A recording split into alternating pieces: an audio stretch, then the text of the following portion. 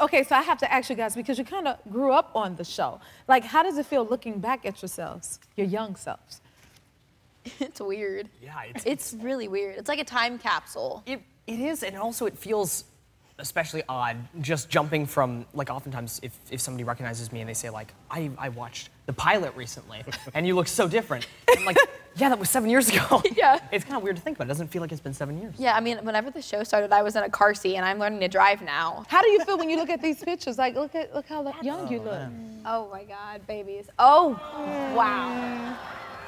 You might be surprised to hear it, but Montana, even though he's grown, like, physically, you can see he looks different. He's had the same deep Texan accent since he was, like, a 4-year-old. Yeah. I don't know if I've gotten any better, though. I don't think I've gotten any taller, either.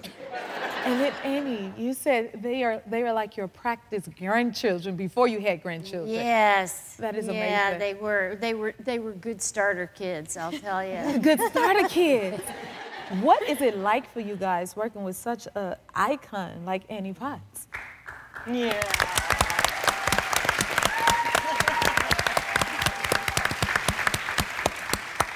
She's signing me on as her personal assistant after this, and we'll never leave her. She's amazing. I love her. It's like my family's in the South, so I don't really have like any grandparents out here. So like it's like having a grandma. That's good.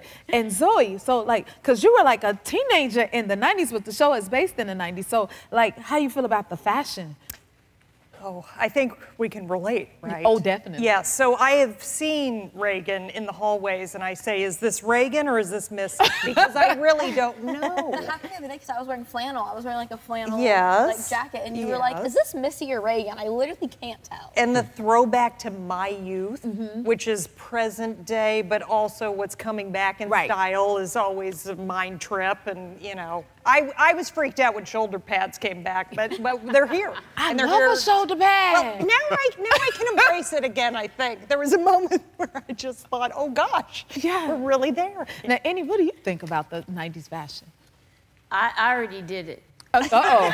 She's like, been there, done that. That's nothing new. I have to say, I think it's just as ugly now as it was then. So y'all have had some amazing guest stars. You had Reba McEntire on the show. Yeah. And Annie, you got to sing with her? I did get to sing with her. And the funny thing is that they wrote the part so that the idea was that she couldn't sing.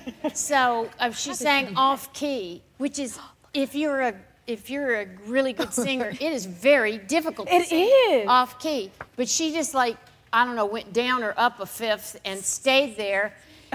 And it was an astonishing thing. I mean, just a measure of how good she is. Of course, she's funny and delightful and sweet and beautiful, all of that. Beautiful lady. Annie would know I've heard her sing. She's incredible. Oh, don't tell me that. If you like this video, smash that like button and subscribe to the Jennifer Hudson Show YouTube channel. Check your local listings or visit jenniferhudsonshow.com to see when you can watch full episodes in your area. And don't forget to sign up for the newsletter.